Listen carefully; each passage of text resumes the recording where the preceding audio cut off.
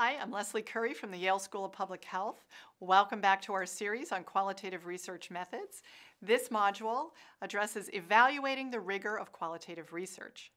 To remind us of the goal of this series, we're intending to enhance our capacity to conceptualize, design, and conduct qualitative research in the health sciences. There are 6 modules in this series, and this last module addresses scientific rigor in qualitative research. So it's exciting to see that qualitative research is increasingly adopted in the health sciences literature. We're seeing grants be funded, we're seeing publications in high-impact journals, and so it's an exciting time for qualitative research in the world of health sciences. And yet, there are some common criticisms that qualitative studies face. Important to recognize those and to know that there are techniques, processes, principles that help mitigate some of these limitations. The first is that qualitative research lacks reproducibility. So what is it in that black box of qualitative data analysis? Very different than taking a structured data set for a quantitative study and simply rerunning the code and the statistical modeling, which is reproducible, and it's absolutely true that qualitative methods are not as directly reproducible. A second common criticism is that it lacks generalizability. We talked about small sample sizes in qualitative methods, determined by the principle of theoretical saturation. So we're studying and studying and studying until we hear no new ideas from the data. These, however, are often small sample sizes, and because they're purposefully derived, they're not representative random samples. We can't generalize reliably to a larger population. And the last common criticism of qualitative research is that there's the potential for researcher bias all over the place in the data collection instruments that we design, in the process of interviewing and collecting data in the field, in the process of analysis and interpretation. And so these are the worries of concerns of people as they address or explore the rigor in qualitative methods. It's important as qualitative researchers for us to recognize and to be explicit about the fact that there are a number of standards, that qualitative research has long roots in a number of traditions.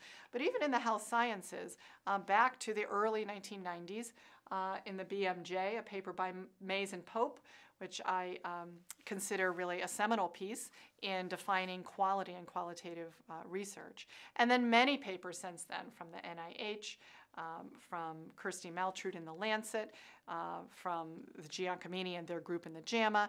So plenty of resources. The CORIC tool, which is a checklist for researchers as they report, interview, and focus group studies. So there are many resources that describe the established techniques that do assure rigor and that should be used in order to address the inherent limitations of qualitative methods. When a researcher is reporting a qualitative study, we should be looking for articles to include a whole host of dimensions of the research. And in this series, we've addressed many of these. First, the relevance of the question and the rationale for the approach. And so this gets to the issue of conceptualizing a research study. Why qualitative methods? We need to be very clear in the reporting in our articles why it was we chose a qualitative approach, and within that, why, for instance, we're doing a focus group study as opposed to an ethnographic observational study. And a qualitative article should be very explicit about the rationale for the defined methodologic approach. A manuscript should also be very clear on the sampling strategy. How were the key informants selected? What were the decisions and decisional criteria for selection in the development of a purposeful sample? What was the principle of saturation? How was that achieved? And very clear detail provided in the methods section of the manuscript.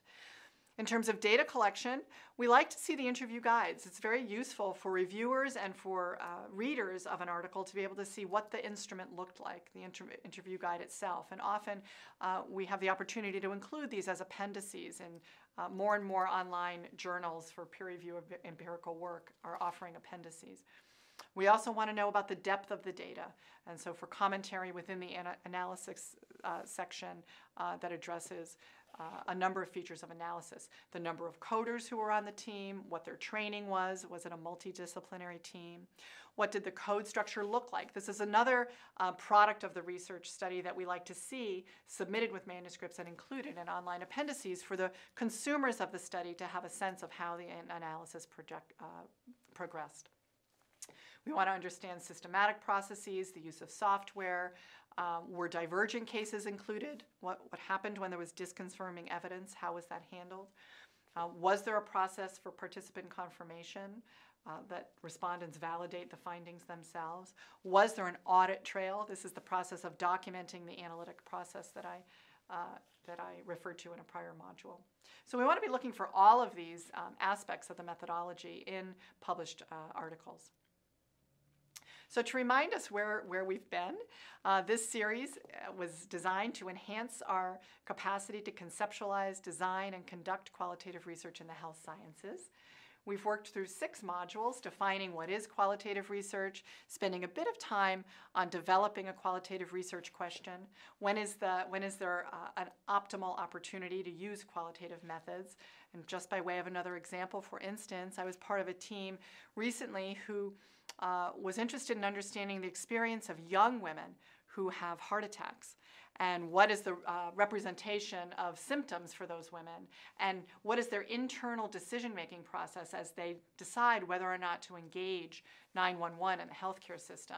And so that study reported out in-depth individual interviews with 30 women who had had heart attacks, and we asked them to recount for us those moments of the event and their internal decision-making process, a topic that really is perfectly suited for a qualitative design. We talked about major qualitative study designs in the health sciences. Those are interviews and focus groups. We spent a little bit of time on qualitative data analysis, which is complex and takes practice to learn how to do, but we reviewed some of those principles and practices.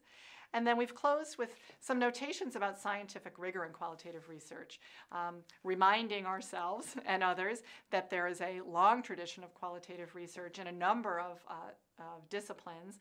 Recently, we see more and more of this in the health sciences, and we can look back and should look back and turn to the established methodologic literature, which offers a number of principles and techniques in order to ensure scientific rigor of this methodology. So I hope that you've enjoyed this series, and I appreciate you spending time. And so thank you and good luck in your work.